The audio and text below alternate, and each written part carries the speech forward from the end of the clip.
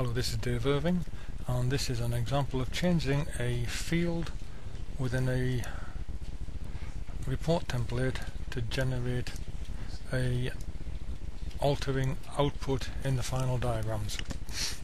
Here we have an output as generated before, except here we have a piece of literal text.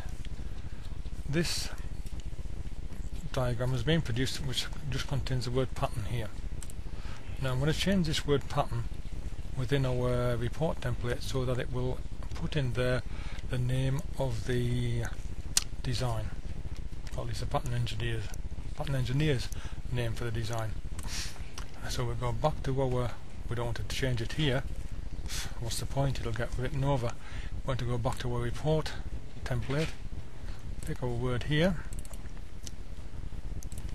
Now all of the parts within our template here are all cells within a table.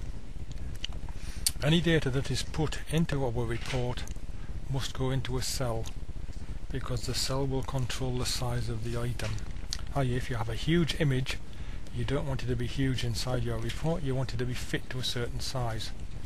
So in this particular case, here's an example of a picture that will fit that size. Here's an example of a piece of text that will go in there, but it will fit in that little box there. So items are forced to be within the size of the cell they are placed. i.e., all these items here we are calling fields. That's a literal image, so that's not a field, but that is a field, and that is a field, and that is a field. You can only tell these only because we've put the names in there of the field that we are producing the information from. So let's go and produce a new field. Let's get rid of our piece of literal text there, get rid of that, and let's put a text field in there instead. Now we have some already made, and here's a one pattern name. I'll add that in, i.e.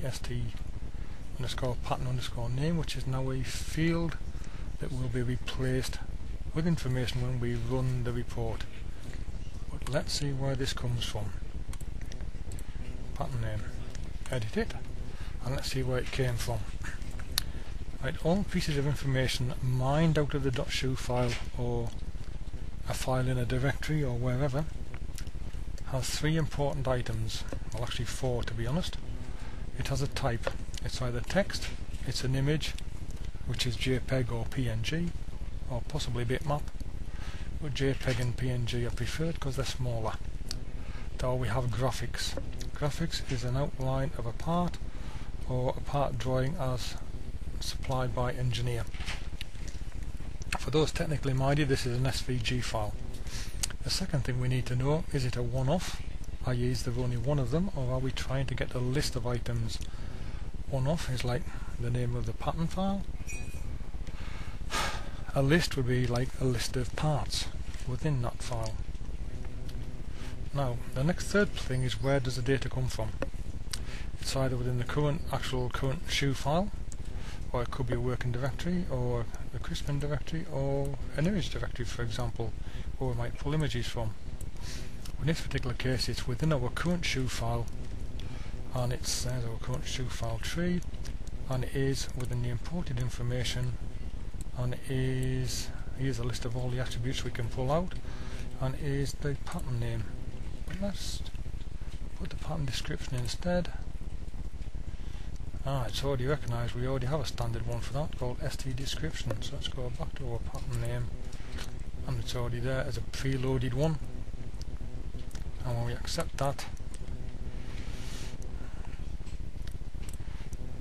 close that down, there's our pattern name in there, finish that, go back to our report generation request, generate the diagrams, and this time we should have the pattern name in there instead of just the word pattern.